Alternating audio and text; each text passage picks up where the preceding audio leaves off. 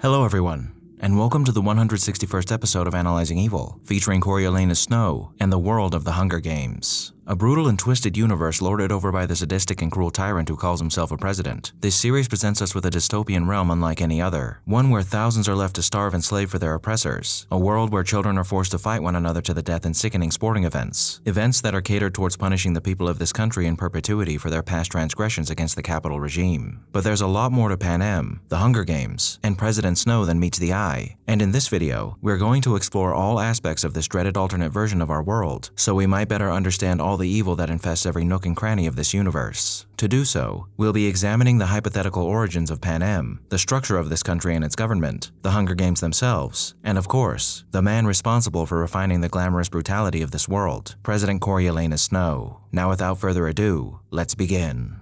At the time of the making of this video, the history of Panem is largely unknown. However, we can make some pretty solid inferences about what time period this story takes place in by taking into account what we do know of its history, if we consider that the Hunger Games universe is meant to be an alternate version of our own, and by examining some of the objects and technology that are present in this world. At the time the Second Panem Civil War concludes, we can assume that Panem had been around for at least 79 years, as the First Panem Civil War supposedly begun around 3 years prior to the first Hunger Games. That doesn't mean Panem is only 79 years old though, as this first Civil War was instigated by the First District Rebellion, and in order for there to be a rebellion, there needs to be some sort of history of oppression that led up to it, a history that we don't know much about. But we do know that Panem was formed after a series of ecological disasters and a global conflict that presumably eradicated all other peoples on Earth, as we're never given any mention of other nations aside from Panem. With that in mind, I propose that the conflict in question was an extended World War II, and the ecological disasters could have been brought on by a combination of natural phenomena and nuclear warfare. How I've arrived at this conclusion is by factoring in various objects and technology that we see displayed in the films. Take what we see in The Ballad of Songbirds and Snakes as an example. While the technology we see in this film is advanced in many ways, it has that sort of antiquated technology feel to it, which is very reminiscent of tech you'd associate with the 1940s and 1950s. Similarly, in District 12 in Katniss's era, which we can assume has come to a technological and cultural standstill due to the hardships they've suffered in their enslavement to the capital, the clothes we find people wearing here would look right at home in this era of American history. And to provide further proof to this notion, we have the Everdeens' picture of their fallen patriarch, which looks as if it were taken with a camera that one might find in this era, and in the era preceding it. So for the sake of establishing a time frame, let's say World War II did not end in 1945, but dragged on until 1949. In this imagined scenario, not only was this extended world war causing intense turmoil to the various populations of the world, but at some point in this conflict, a series of ecological disasters began plaguing the entire world, which includes what we can assume to be rising sea levels, which submerged nearly all of the world's coastlines, adding further strife to an already miserable situation. Now, I'm not too sure that rising sea levels in a world war would have been the sole cause of the world's misery, as there could have been a number of things alongside this event that contributed to it. But for the sake of aiding the possibility of this scenario, let's say that alongside the rising sea levels, there was some sort of worldwide infestation of crop-eating insects, or a virus that affected the majority of crops. Perhaps a prehistoric one that lay dormant in an iceberg that was released following the rise of global temperatures, and this caused much of the world's food production to come to a grinding halt, which then turned this world war against competing powers into a struggle for basic resources, and this created countless internal conflicts and civil wars amongst the various populations of each country. If we take all these things and apply them to the countries of North America, we'll doubtlessly find that they experience collapsed governments and a population that's been decimated by the various disasters they've experienced, which is evident by the relatively small populations of the districts. And from the ashes of this broken world rose a totalitarian power that consolidated its strength in the center of the Rocky Mountains, a geographical fortress placed far away from any treacherous coastlines. However, there is one distinct advantage this new government had over any other world government: nuclear weapons. In our world, the United States finished developing nuclear weapons in July of 1945, and to end World War II, they chose to drop 2 atomic bombs on Hiroshima and Nagasaki less than a month later. In this universe, let's say that due to the prolonged conflict, the development of the atomic bomb was slightly delayed, but still successful. Due to the ongoing war, there was no immediate need to use the bomb right after its development. But after the world went through disaster after disaster, and this new authoritarian power secured its position, they chose one of the most horrific ways they could have used these bombs. Rather than aiding the world around them, they chose to drop atomic bombs on the remaining population centers across the globe to ensure that no external conflict could ever threaten their power again. Once this bombing had been completed, over the next few years, the remaining people scattered across the globe slowly perished from either radiation sickness, the aforementioned lack of resources, or any number of conflicts that flared up due to the hardship presented to them. And all that remained as the ashes of this terrible period in human history settled was a singular nation,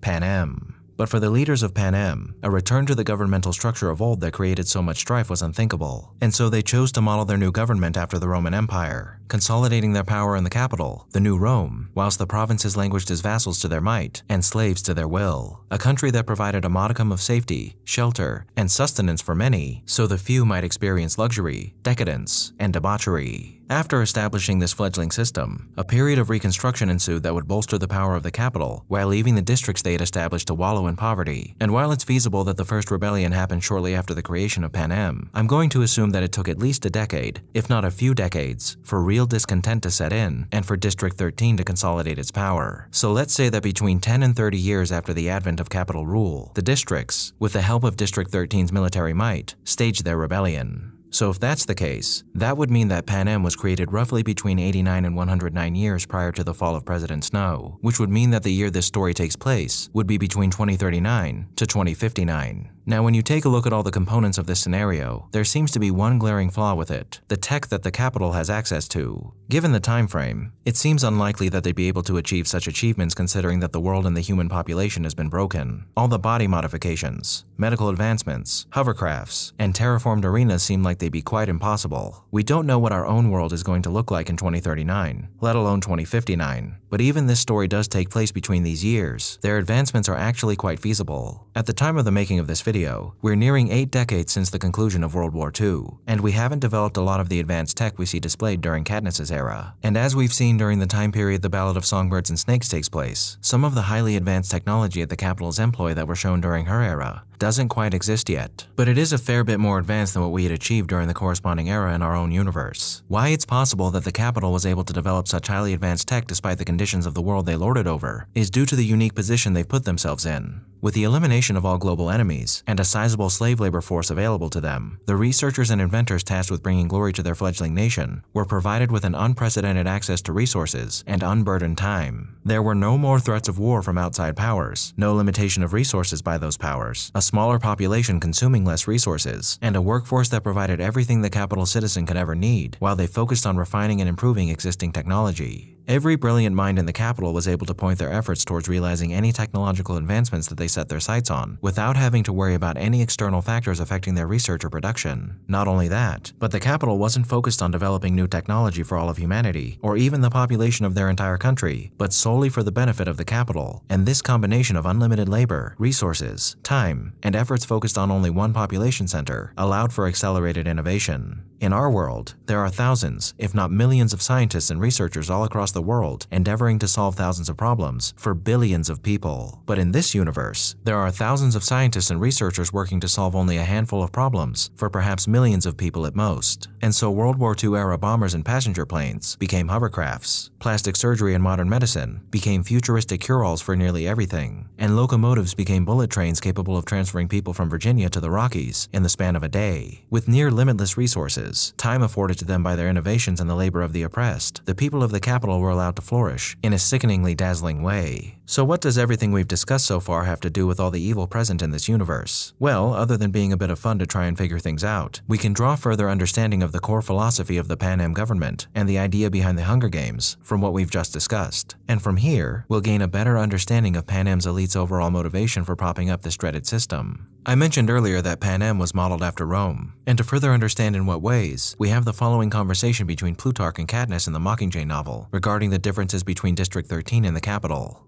But the significant difference between 13 and the capital are the expectations of the populace. 13 was used to hardship, whereas in the capital, all they've known is Panem et circenses. What's that? I recognize Panem, of course, but the rest is nonsense. It's a saying from thousands of years ago, written in a language called Latin, about a place called Rome. He explains, Panem et circenses translates into bread and circuses. The writer was saying that in return for full bellies and entertainment, his people had given up their political responsibilities, and therefore their power. Coupled with our imagined scenario, just these few sentences alone are enough to understand what the leaders of Panem were thinking when they founded this horrid nation. The Panem elite decided that they needn't cater to the masses any longer. They only needed to concern themselves with their own desires. With the breaking of the world, they were now poised to consolidate their power like the kings of old. And indeed, their new society was modeled after that of a kingdom, one where the nobility enjoyed the succulent riches provided to them by the backbreaking labor forced upon their serfs and slaves. For those in the districts, no choice was given in this matter, but for those in the capital, only one ultimatum was offered: give us everything, and you may live a life of luxury and decadence that has no parallel in human history. And so formed this new sinister government and the society that they ruled, one that had some of the trappings of the old to conceal their ill intent, but one that didn't resemble any previous form of republican or democratic government in the slightest, and many people would suffer greatly as a result. But just as they'd eliminated any external threats, they now needed to control any threats within their own borders to keep their power secure, and while oppressing the masses went a long way in accomplishing this feat, the capital would soon learn that crippling them was the only way to ensure their new system survived. The districts already suffered heavily due to their enslavement and the drain on all their resources. The people of the districts lived in a world of constant surveillance, poverty, and hardship, confined to the perimeters of their districts and forbidden from contacting other districts, lest they commingle and start planning another uprising. But once the first rebellion had been crushed and District 13 forced to agree to a ceasefire, a plan to further break the districts was formed: the Hunger Games. As is revealed in the Ballad of Songbirds and Snakes, the Hunger Games were not actually a creation of the higher echelons of the capital government, but of two, but mostly one student, Casca Highbottom, future dean of the Capital Academy, and Crassus Snow, father of Coriolanus Snow. When Crassus and Casca were students, they were assigned by their professor, Volumnia Gall, to devise a punishment for one's enemy so extreme that they would never be allowed to forget how they had wronged you. And after Casca offhandedly suggested a bloody sporting event like the Hunger Games, he was coaxed into fleshing out his suggestion after Crassus got him drunk. Thus, a far-fetched idea created by a high school student became a reality after Dr. Gall introduced it to the upper ranks of the capital following the war, a means to eternally punish people who just wanted to be free. So after being disarmed and forced to live as slaves, these people who lacked basic adequate amenities like shelter and running water went from being the abused children of the capital to the shattered violent hordes that needed to be punished for daring to challenge their might more than they already were on a day-to-day basis. So every year, on the 4th of July no less, 24 tributes from 12 districts were chosen to fight amongst each other and sacrifice their lives so one amongst them may stand supreme as victor, a living reminder of the power of the capital and the continued punishment these people have not so rightfully earned for their forebears' transgressions. But why? What is the true purpose of these barbaric games? Well, we have two separate passages from the novels to give us some insight. Here's one of Katniss's musings from the Hunger Games: taking the kids from our districts, forcing them to kill one another while we watch. This is the capital's way of reminding us how totally we are at their mercy, how little chance we would stand of surviving another rebellion. Whatever words they use, the real message is clear. Look how we take your children and sacrifice them, and there's nothing you can do. If you lift a finger, we will destroy every last one of you, just as we did in District 13. To make it humiliating as well as torturous, the capital requires us to treat the Hunger Games as a festivity, a sporting event pitting every district against the others. The last tribute alive receives a life of ease back home, and their district will be showered with prizes, largely consisting of food. All year, the capital will show the winning district gifts of grain and oil, and even delicacies like sugar, while the rest of us battle starvation. This ties into something that President Snow remarks in the films, that the only thing stronger than fear is hope.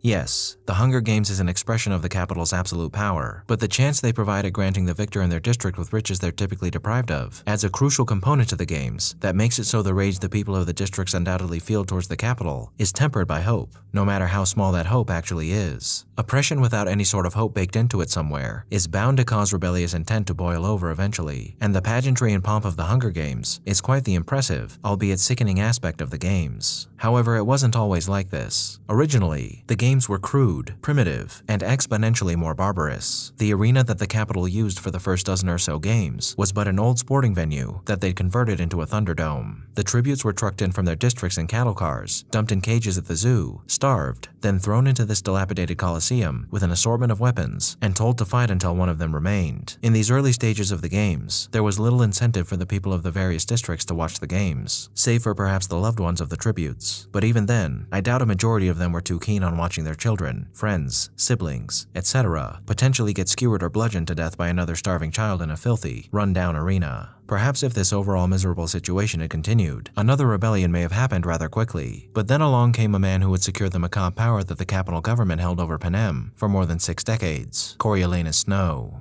Now, the second piece of information that gives us greater insight into the nature of the Hunger Games that I mentioned earlier is given to us through an exchange by Coriolanus and the insidious Dr. Volumnia Gall, the original head game maker and pioneer in mutation experimentation. Did you think about the Hunger Games? Casca asked you what their purpose was, and you gave the stock answer: to punish the districts. Would you change that now? Coriolanus remembered the conversation he'd had with Sejanus as they'd unpacked his duffel. I'd elaborate on it. They're not just to punish the districts. They're part of the eternal war. Each one is its own battle, one that we could hold in the palm of our hand instead of waging a real war that could get out of our control. And they're a reminder of what we did to each other, what we have the potential to do again because of who we are, he continued. And who are we, did you determine? She asked. Creatures who need the capital to survive. Now, this exchange not only gives us insight into the nature of the Hunger Games, but the nature of tyrannical regimes in general. Authoritarian states are ever at war with their people or others who they deem to be enemies, real or manufactured, and it's their paranoid grip on their fragile iron-fisted power that drives them to enact wholesale violence upon their own people. In the case of Panem, not only do they oppress their people every second of every day, but they choose to continually break their spirits through these horrific games so they can always be reminded of the massive, seemingly immovable power that rules all aspects of their lives. But what this conversation also accomplishes is conveying to us that Coriolanus Snow completely understands the Hunger Games and what they're meant to be, and because of that understanding, he became the ideal man to perfect and use them to further his own power and the power of his nation.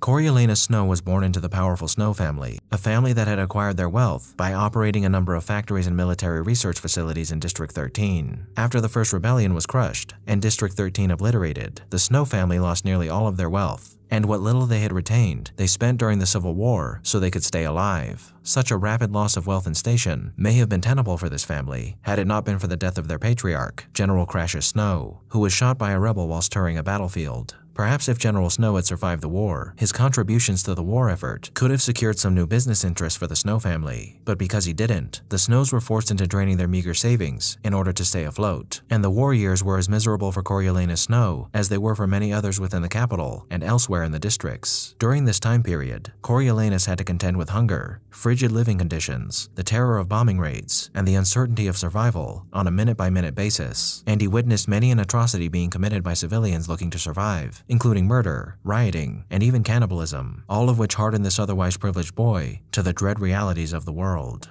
Along with these hardships and horrors, Coriolanus had to deal with not just the death of his father, but his mother as well, who had died in childbirth shortly before his father's passing. As far as how their deaths affected Coriolanus, his father was not a man he particularly loved, but one that he had certainly felt protected by him. His death was associated with a fear and a vulnerability that Coriolanus had never been able to shake off. The death of his mother, whom Coriolanus was far more fond of, was a heartbreaking event that left Coriolanus in the wind without any real support from someone who loved and cared for him. And Coriolanus would frequently turn to a compact containing rose-scented makeup that his mother had once owned for comfort and security when he needed it. Now, aside from the obvious trauma he was forced to endure during the war, Coriolanus seemed to have had a fairly well-adjusted upbringing. And as far as the formation of the evil of Coriolanus Snow, that's a large part of the problem. When we're introduced to him in the beginning of the Ballad of Songbirds and Snakes, he, along with his grandmother and his cousin Tigris, live in their family's once prestigious penthouse, a place that has been essentially stripped bare of nearly all its fixtures in order to provide the remaining Snows with continued shelter and basic necessities. But rather than humbling Coriolanus, all the hardship that he's had to endure has only given him an intense desire to restore his family to their former glory. When Katniss is pondering the odd nature of capital personalities, she comes to an important conclusion. Who knows who I would be, or what I would talk about, if I'd been raised in the capital? And there lies one of the most gargantuan hurdles that stands before each and every one of us when it comes to understanding and empathizing with others. The biases ingrained into us by our upbringing.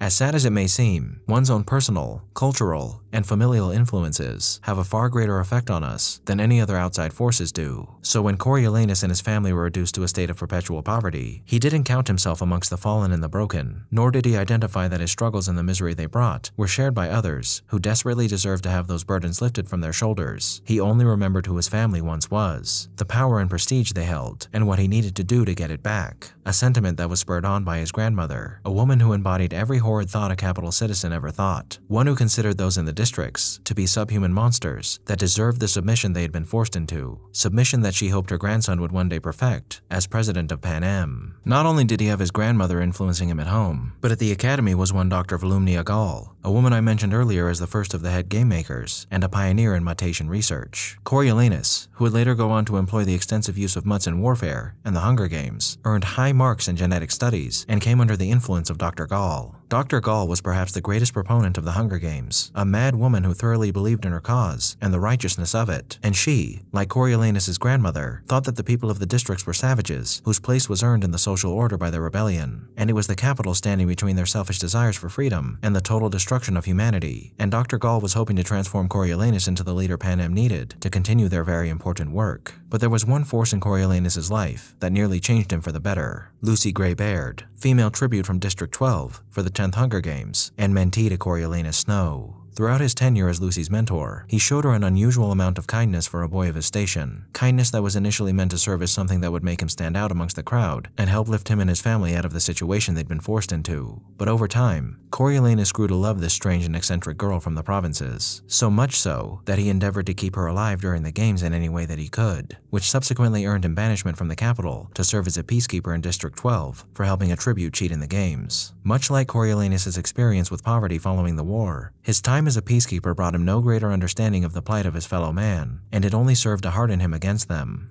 To his credit though, much like with Lucy Gray, it was never a cut-and-dry affair with Coriolanus and his feelings towards the peoples of the districts. Initially, he struggled with some of the treatment they received, and he was ever protective of Lucy Gray whilst he was there, entering into a relationship with her that was filled with love and affection that nearly saw him running away with her after he murdered 2 people to protect her, fearing the repercussions once the peacekeepers traced the murder weapon back to him. But despite all he'd been through up to this point, Coriolanus was unable to shirk off his desire to restore his family to glory, and when faced with the possibility of returning to the capital by destroying his murder weapon or living a wild existence with Lucy Gray, he chose to return following Lucy Gray's decision to run from him when he discovered the possibility of returning to the capital. And as a parting gift, he was bitten by a non-poisonous snake that would portend his rise to power as the treacherous snake-like leader of Panem. His time spent in District 12 and Lucy Gray's betrayal confirmed everything to Coriolanus that his grandmother and Dr. Gall had been trying to instill within him, that the district folk were lawless, savage, and treacherous, and tragically, that love was something to be mistrusted and hated.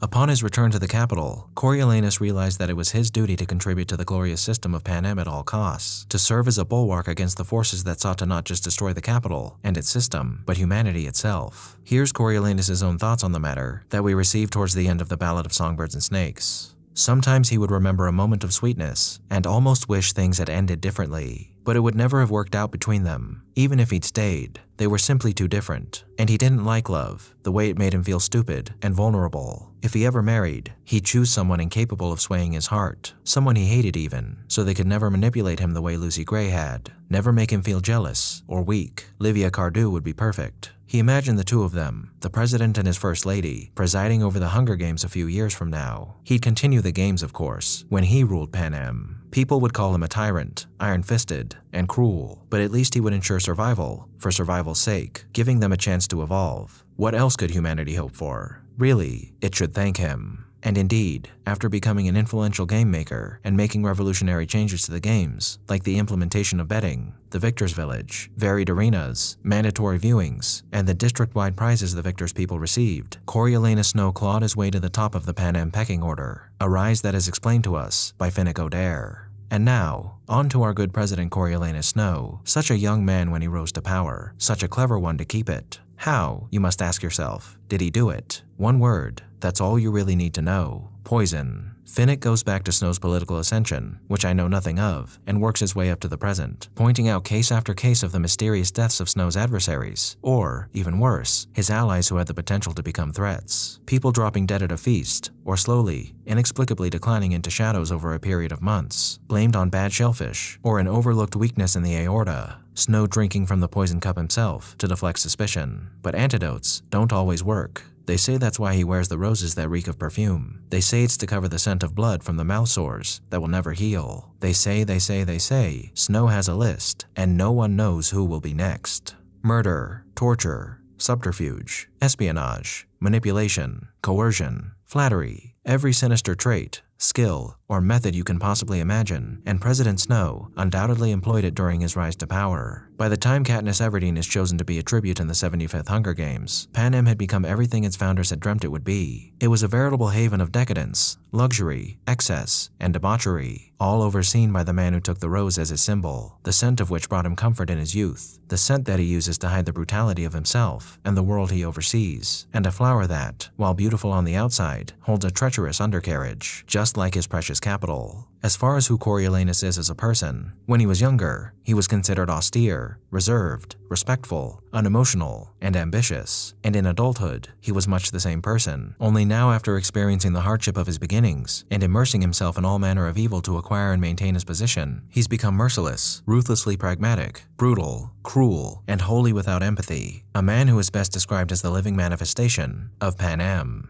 However effective this dreaded man was as its leader though, he as well as Panem as a whole had one fatal flaw that ensured that they would be destroyed eventually: arrogance. When Katniss has her first private conversation with President Snow at her house, he offers her the following courtesy right away: "I think we'll make this whole situation a lot simpler by agreeing not to lie to each other." Now that might not seem like too nefarious a statement on the surface. In fact, it seems rather nice of Snow to offer Katniss the truth, but he's only offering to establish common truthful ground with her because he is so absolutely sure of his power that he feels that it doesn't matter whether or not he lies to her, as she can't really do anything to him, even if he tells her the truth. Throughout the entirety of their struggle against one another, Snow constantly underestimates Katniss and the rebels that were inspired by her defiance in the games, believing that no matter what they do, he can control the situation, as Snow always does. As we know though, Snow's efforts ultimately fail, but not before he had entire populations firebombed, bombs dropped on hospitals, and children used as human shields to prevent his own death. A man who, as he puts it, only takes life for very specific reasons, but those reasons are some of the darkest you can imagine. What his defeat inevitably came down to was his hyperfixation on the Mockingjay, a figure that he had coveted when he was younger as Lucy Gray Baird, who has perhaps come back to haunt him as the young Katniss Everdeen, and of course, his arrogance, as believing that you are so powerful that you can wantonly flaunt your power in front of your enemies without repercussion is a surefire way to ensure your eventual destruction. It's interesting to note how men like Snow and the regimes they prop up operate with such a volatile mixture of paranoia and arrogance. Men like Snow will do any horrid thing to stamp out any threats to their power, but when it comes to recognizing the capabilities of those threats, they seem to falter. For as tight as the iron grip of a dictator is, they often cannot see the small threats that slip steadily through their fingers until they coalesce into a power greater than their own. To Snow's credit, at least he was able to look inward at his own faults and realize where he had gone wrong before he met his end, which is more than we can say for many a person who has been in his position. Now, as much as Snow's rise to power was for personal power, wealth, and glory, it was also geared towards an honest attempt at preserving the system that his progenitors had created. Coriolanus Snow believed in Panem, and as much as he was manipulated into becoming its leader by his grandmother and Dr. Gall, it was his experiences growing up under a system that afforded his family wealth, prestige, and honor that drove him to viewing the tyranny of Panem as the last line of defense against the legions of ignorant heathens that sought to destroy all the glory they had wrought, and even humanity itself. Because for Coriolanus and the elites, the status quo was the only thing standing between civilization and anarchy. However, such a system is brittle, as we've learned through the rebellion that eventually crushed it. But that fragility is viewed much differently by President Snow and the capital elites. When Coriolanus confirmed to Katniss that the system was fragile during the conversation at their house, but not in the way that she thought, he meant that it was fragile because it was surrounded by unwashed hordes waiting to collapse the shining beacon of civilization that was the capital. It was not capital governance, but the threats that it was besieged by upon all sides that it was constantly at war with, threats that could not comprehend what Coriolanus Snow and the capital elites believed was perfection given governmental form. Again, we're given a show of these people's arrogance, believing that they were the anointed few, destined to guide humanity through the treachery that is human existence. And for that, and all the crimes they committed in service to their cause, they deserve the utmost condemnation.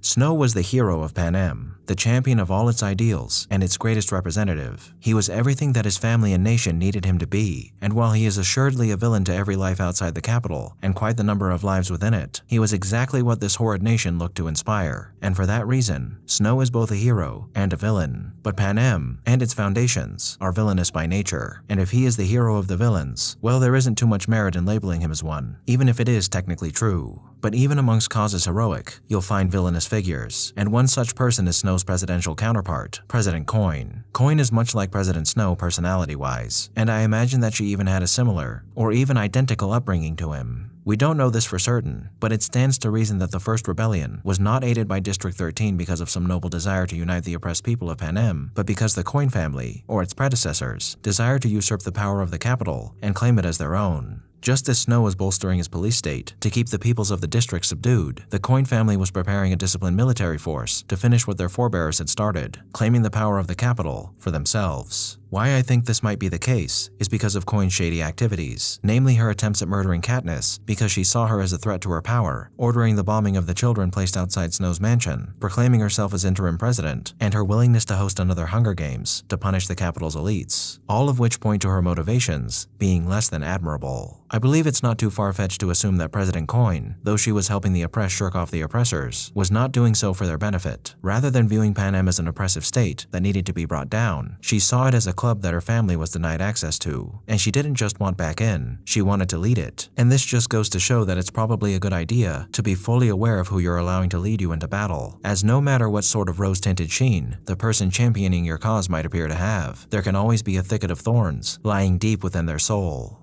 In regard to the unfortunate reality that there are selfish and destructive individuals out for their own gain who are willing to harm countless innocents on any side of a cause, we have the following musing from Katniss on all that she's witnessed and experienced. I think that Peeta was onto something about us destroying one another and letting some decent species take over, because something is significantly wrong with a creature that sacrifices its children's lives to settle its differences. You can spin it any way you like. Snow thought the Hunger Games were an efficient means of control. Coin thought the parachutes would expedite the war. But in the end, who does it benefit? No one. The truth is, it benefits no one to live in a world where these things happen. War and violence are indeed a tragedy of the human condition that no one really benefits from, tragedies that countless people are forced to suffer through every day. However, that doesn't mean we need to give up on humanity. Despite all the misery the people of this universe have been put through, the outlook for Panem at the end of this series seems to be tentatively promising. Early on in the Mockingjay novel, we're given the following exchange between some of the rebels and the High Command of District 13. If we win, who would be in charge of the government? Gale asks. Everyone, Plutarch tells him. We're going to form a republic where the people of each district and the capital can elect their own representatives to be their voice in a centralized government. Don't look so suspicious. It's worked before. In books, Haymitch mutters. In history books, says Plutarch. And if our ancestors could do it, then we can too.